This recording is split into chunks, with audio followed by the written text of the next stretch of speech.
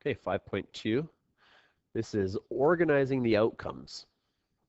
Now, so far we've just flipped a coin or spun a spunner or rolled a die, just one thing. Okay. Um, in this next section, we're going to look at doing more than one thing at the same time. In so doing, we need to talk about something called an independent event. An independent event is an event that's not influenced or affected by any other event.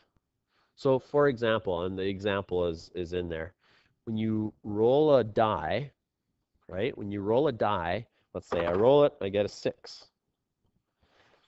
And then I flip a coin.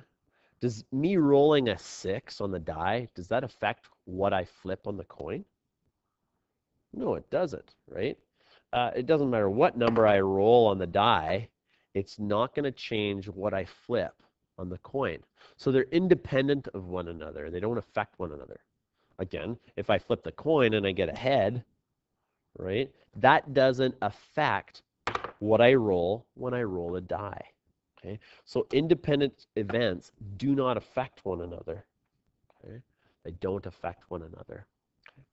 Okay, so make sure you understand this idea of independent event. I'm going to come back to sample space once we've kind of worked through some of these. So this is the example we're going to look at. And when you're organizing your outcomes, we're going to use a table or a tree diagram. Those are the two things that we'll kind of look at. And this first one is a table. So this is, and I'll work with you in class setting up these tables. But this is a really good example. So we want to show all the combinations possible when you roll a die, a 6-sided die, and you flip a coin. Okay. Now, if I do that, if I do both of those things, if I flip my coin and I roll a die, what are some possible things that could happen? Give me one possible thing that could happen. Okay, so hopefully you said something like, I could roll a tails, or I flip a tail on the coin and roll a 6. So that's heads with a 6. If you flipped a head on the coin, could you also have rolled any other number on the die? Yeah, totally. Okay. So here in your chart, you could have a heads with a 1. You could also have heads with of rolled and flipped a heads with a 2. Also a heads with a 3, heads with a 4, heads with a 5, and heads with a 6. You could have flipped any of those. Those are all possible outcomes. Okay. Same with tails. If you landed on tails, it could have been tails with a 1, tails with a 2, tails with a 3, tails with a 4, tails with a 5, or tails with a 6. Okay? Those are all possible things that could have occurred. Okay? So it's asking here in the next little bit, how many possible outcomes are there? Well, there's 1, 2, 3, 4, 5, 6, 7, 8, 9, 10, 11, 12. There's 12 of them. Okay? Now, here's where I'm going to talk a little bit about sample space. It says write the sample space for this combination of events. Okay, and that's exactly what sample space is. If you look here, sample space, all possible outcomes of an experiment.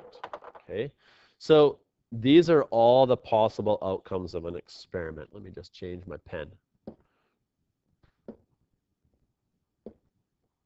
All of these are my possible outcomes.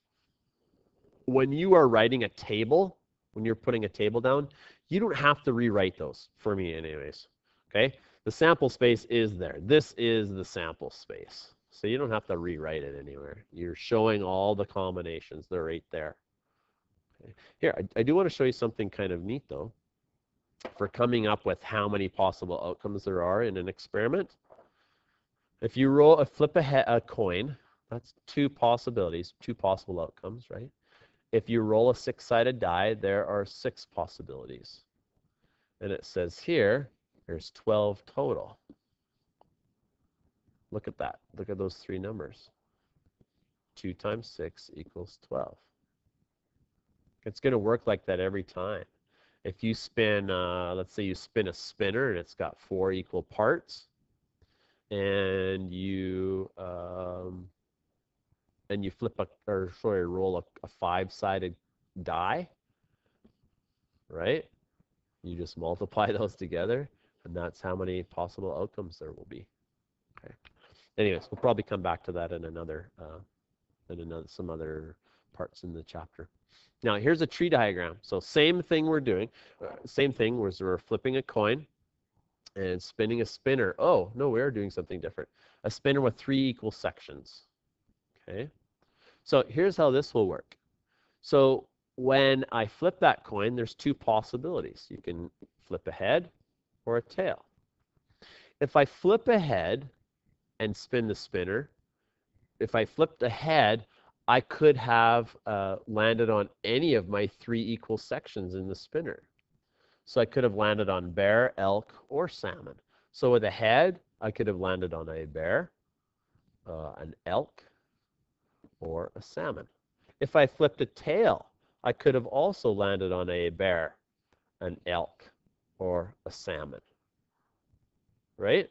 So my sample space is heads with a bear, heads with an elk, or heads with a salmon.